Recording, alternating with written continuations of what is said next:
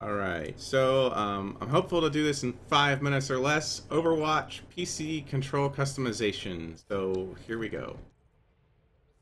First thing I'm going to tell you about is a couple of things. I will not be covering video options at all. All monitor, all hardware, just it's you. You gotta do you. I can't help you with your own hardware. Don't ask for help. First thing I gotta tell you is about social tab. This is one of the big things that may be overlooked. Some people may have it set to invite only, which I think is the default, at least it was when I started playing.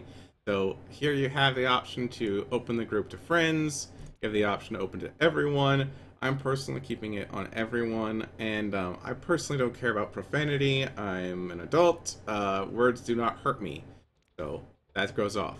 Group members can invite, of course, why not? I don't want to have to spend 5 minutes getting somebody else's BattleNet ID, adding them to my friends list, and then inviting them to the game. Send them an invite. Let's make this short and sweet. Last thing is I'm going to talk about, and this is the main focus, the controls, because on the PC we have a lot more than just a controller with maybe a dozen buttons, maybe a little bit more, but you get the idea. We have the ability to bind things that a controller does not. So we have a lot of options here. I'm going to talk briefly about the reticle because this is an option that I think a lot of people are overlooking completely. There are several options here. I'll go through the types of reticle in a minute, but you get the idea. There is a circle. What a lot of people see on a lot of their characters, if you play Tracer or Pharah, you've probably seen this circle. It is a circle with a dot in the middle. Crosshairs have the typical first-person shooter crosshair, and if you go with the short crosshairs, it's similar, but the crosshairs themselves are about half the normal length. And then you have the option for a dot. Dot will just put a very small, minuscule, minimalist dot in the center of your screen. And you still get a bloom effect provided you leave it on, and I encourage people to leave the bloom effect on. If you play certain characters like Reaper might be best without the bloom effect on, but that's something that I'll talk about in a minute. The next thing is color. I personally try to go with something that I know I'll be able to pick out. And you want to be able to see it against all the backgrounds on all of the maps. So pink is usually going to be my choice. Then we have movement controls. If you're a southpaw, you'll be customizing this to meet your right-handed, so that you can use it with your right hand. That's up to you again. But I personally am turning toggle crouch on. I don't want to just sit there holding down the crouch button. So, as I said earlier, there's a lot more buttons that we have. In some cases, they're not being utilized. Quick melee is button 4 on a mouse, but if you have a gaming mouse, or if you have a mouse with a whole host of keys on the side, like I do, an Logitech G600, then you can customize things considerably. First thing I'm going to do though is ability 1, I am going to add my middle mouse button to this so that way I can hit it and don't really have to worry about it too much.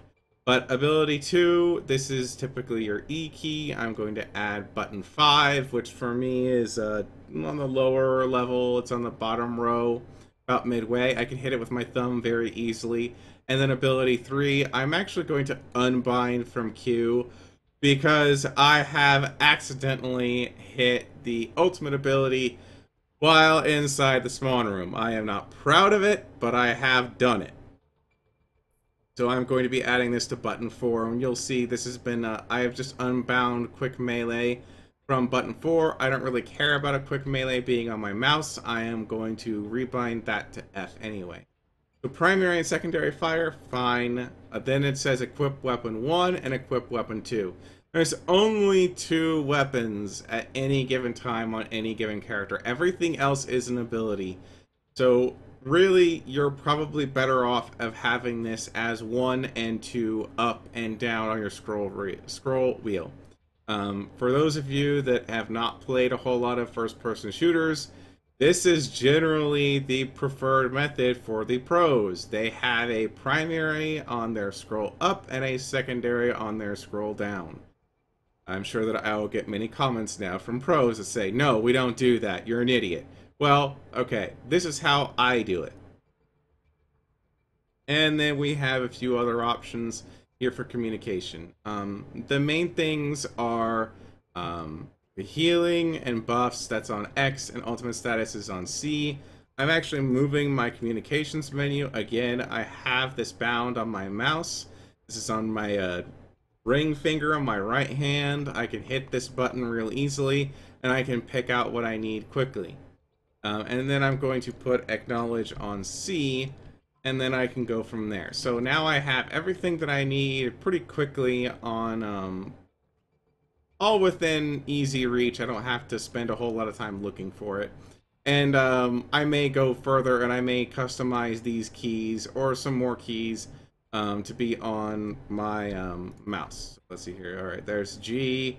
Let's put J here. Thanks is K. Yep, that'll work. And then, oh, voice line. Custom game lobby. Fine, I don't care about that. And then emote, I'm not going to put a key to that because it sends you into this long emote that you can't stop. I don't want to be stuck doing that by accident or on purpose in the middle of a match.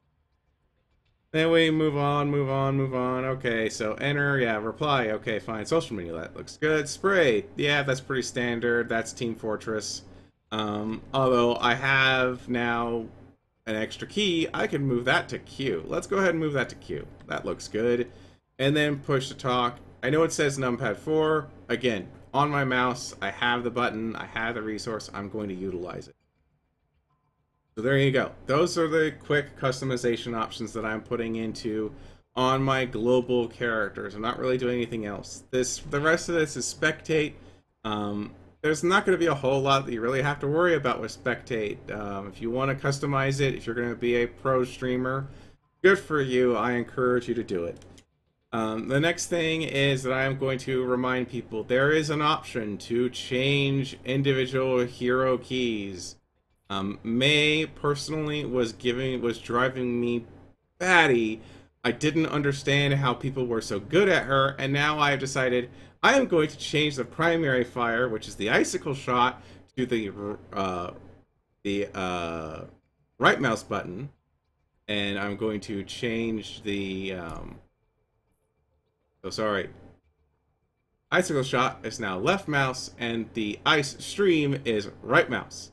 So this, for me, will work a lot better, at least in my opinion. I won't have so much to worry about, and I'm going to unbind her icicle form, that snow globe thing that she does, from shift to middle mouse, because I don't want to hit it accidentally when I try to accidentally pull a Farah and go into the air by pushing left shift. I don't want that. I want to try and minimize and mitigate that by anything I can do. The rest of the controls I'm very happy with. Farah does have a lot of abilities, but May, which is the character I'm customizing, here's what it looks like. I think this will work very, very well for me, and this is the way I want to stick with it. This is good. So yeah, that's May, and here I want to go to Reaper as well. A lot of people tend to forget that there is no secondary fire for some characters.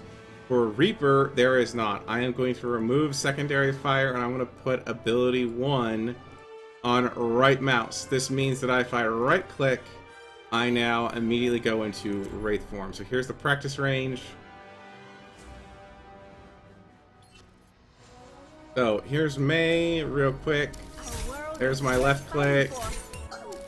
Get an icicle shot, and my right click is the ice beam, or whatever you want to call it.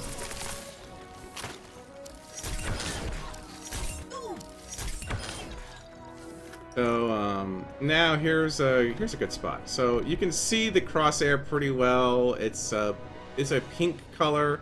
It doesn't blend in. It's very easily seen. Now if I go to options and I change it to, let's change it to the dot first. Here's the dot.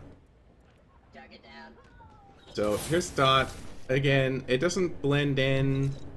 It's still pretty easily to be. It's still pretty easy to see, even against targets. It's still pretty visible. But if you change it to, say, let's go with the original white color. You see how it's got that black outline, but it's still pretty easy to get lost in some cases, depending on what you're looking at. And the video has some extra gamma applied to it. You might be able to see it a little bit better than I can on my screen. But aside from that, I mean, it's not that it's bad, it's just that I like to have something a little bit more visible. So here we go, controls again. Now I'm gonna stick with circle. Here's short crosshairs. Here's what short crosshairs looks. You can see nice tight crosshairs, not a whole lot going on there. May is extremely accurate, so with bloom on, she still gets all of these. She still gets the very tight crosshairs. I can go with crosshairs, which you see are much bigger. They might be something that any FPS player might be a little more used to. And then you have circle, which is what May typically is, but by changing it, it will always be circle. It won't go anywhere.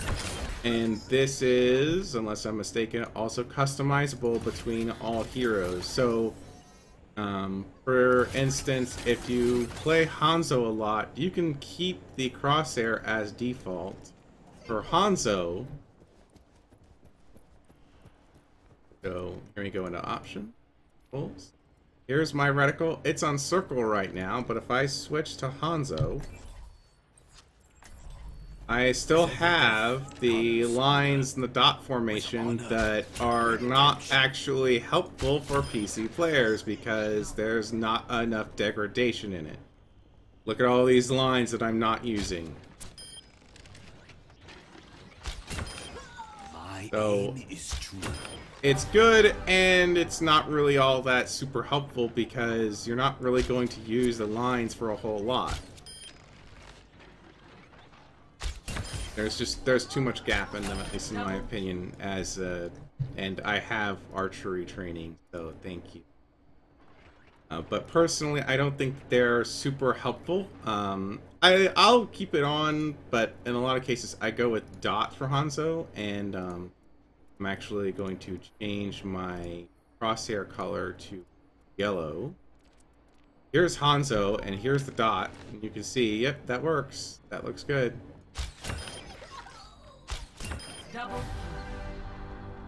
Here we are. Here, look, I got a long target, dot, headshot. So it really doesn't make too much difference what you pick, it's just what works for you. And as another YouTube video said, archery is about what works, and what doesn't work, you may or may not like it. Here's the dot.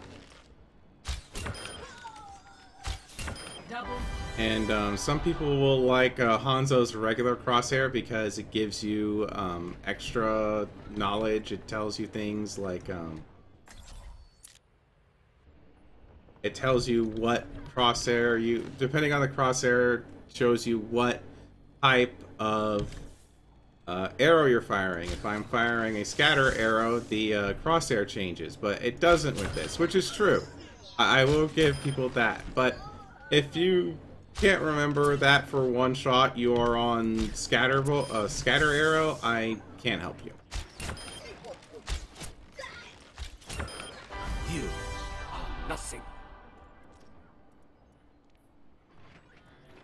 So that's that. Remember to customize your crosshair color. Remember to customize your crosshair type. And don't forget to customize all of these characters to how your personal playstyle works.